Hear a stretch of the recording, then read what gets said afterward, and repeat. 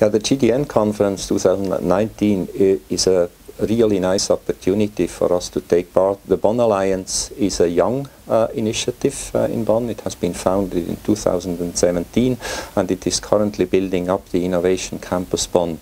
The GDN conference is actually, with its themes, it's at the heart of our themes, which is a broad range, covers a broad range of themes in sustainability and development research.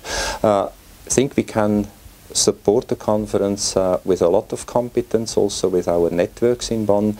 And on the other hand, I can honestly say that this is also a huge opportunities for our young initiative.